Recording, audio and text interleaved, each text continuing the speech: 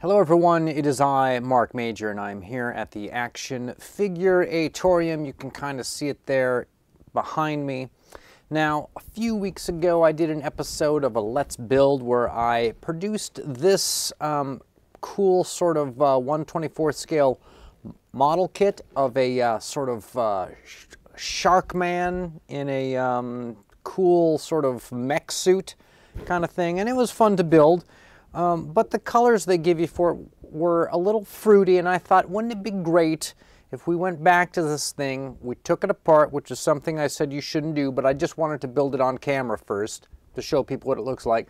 But take it apart and give it a paint scheme and see if we can turn it into something different. Now for this, I have used a series of paints that are all metal finishes, like golds, coppers, bronze, irons, that kind of thing.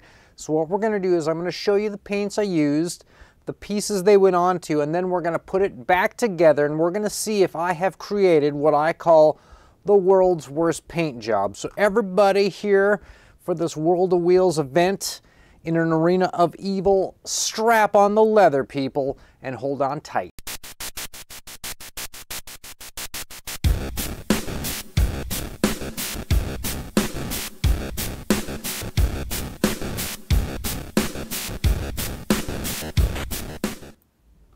All right, let's switch over to our desktop view. And let me go ahead and let me remove me from the screen for a second here. Okay, so here's the paints that we are using for this.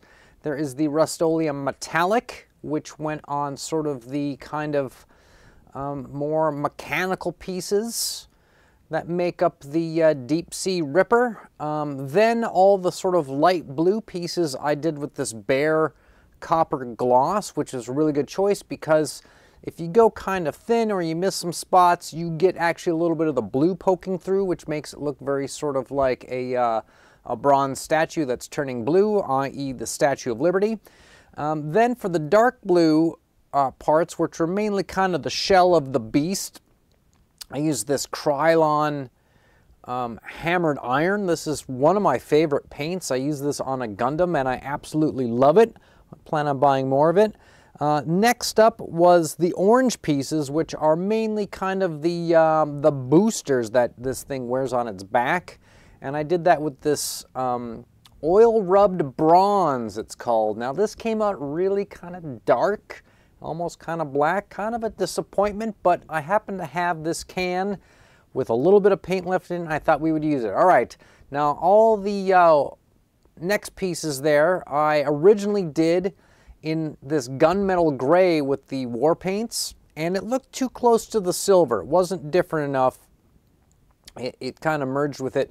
So we didn't have any gold, and I absolutely love the war paints metallic gold that they have, and so I did these pieces in the gold, and I really love this gold. Now it takes a couple coats to get stuff on, but it looks really good, and it looks especially good when you go over an existing layer of the gunmetal gray or silver there. And then last were the white pieces, okay? They're just a very few of them. They're just kind of like a tip here and there, or like a little embellishment on the beast on his sort of mech suit there. And originally I started off with that can of America's Finest aluminum, but it looked exactly, and when I say exact, I mean 100%, like the Rust-Oleum Metallic. And what I realized is that they are in fact the same paint. America's Finest there is actually by Rust-Oleum. The difference is the can and the marketing behind it. The can on the left you can get at a Michael's or a Hobby Lobby, and it's got that fancy shiny cap, which by the way the paint does not look like that, but it's got the fancy cap and it's got the specific type of label on it, right, for art stores. And the other can is super generic. All the paints come in the same can, and it's a little sticker they put on the back that tells you what color it is.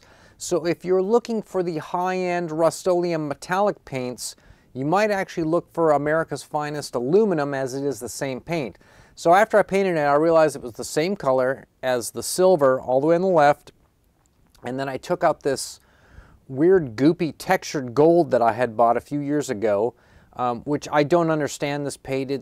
It's like a paste or like a stucco. It's textured, it's really goopy, and I tried that at first and I didn't like it, and I already have a gold, so I took out my War Paints True Metallic Copper, which I love. It's one of my favorites, and it's great. It's shiny and it looks totally different than all the other paints. So these are our pieces. We are going to put them back together now and see exactly what the DeepSea Ripper looks like. And here it is, fully formed, and I have the hammerhead head on him now.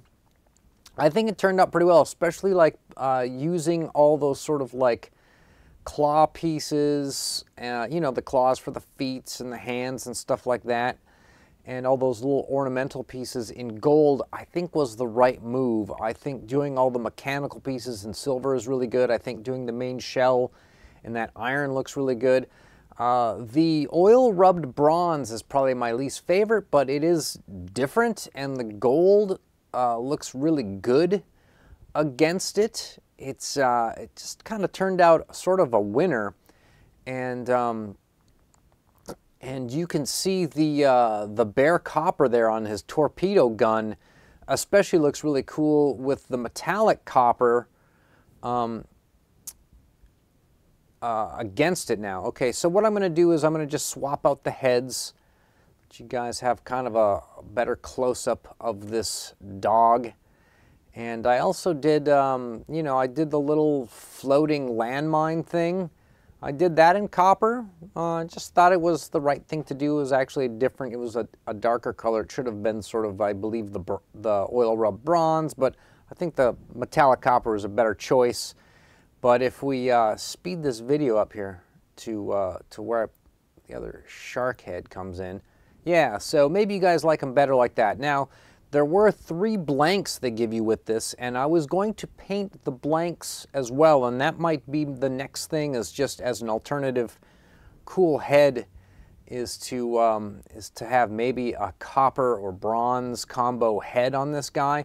But also, if the whole suit is kind of mechano, maybe the shark needs to be real that's poking out of it. So that is the painting of the DeepSea Ripper, and I think it actually ended up pretty good and not the world's worst paint job. In fact, this might be something that we revisit in a Gundam. Maybe we need to make an all sort of metals Gundam. Now, there is also this piece that came with it, which I wish they would not have bothered making and giving this, and instead just took the price of the model kit down. This is kind of dumb. It's like a diorama piece where the figure's supposed to sit in there, and it's got kind of a port like it's, you know, like it's nautical, and it's got some fans on the top. But this is sort of a lemon in my opinion. This doesn't really do anything and doesn't look particularly good, but maybe this should get a paint job, or maybe I should just put this piece on eBay and see if somebody else wants it for their collection, because this might be cool to somebody. Might look cool with a smaller figure too, maybe like Mini-Mates look good in this, in which case, yeah, we'll want to paint this. And if I do paint it, maybe I sell it as a painting. So that's it for this episode of the Action Figuratorium. Just kind of a let's have fun with different paints episode, seeing what you can do.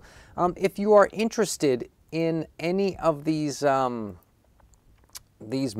kits, here, let's cut back over to desktop. You can find them at Bombuzby, which is where I got mine. There's quite a selection of number 57 kits available.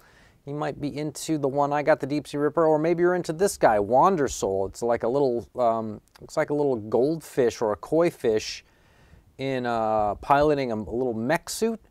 Or maybe this guy, the panda dude, a panda guy in the mech suit. And probably one of the more popular ones is the Grave Frog, which you cannot get from Bombuzby anymore, but you can find it at the Big Bad Toy Store. Do you remember those guys? You remember them? Yeah, but they're $30.99 and not $12.99 or $22.99 like here, but you can still get it. And if that's what life is all about, just being able to get things, well, then give it a shot. So thanks to everybody who made it this far in the video. And as always, people, stay charged.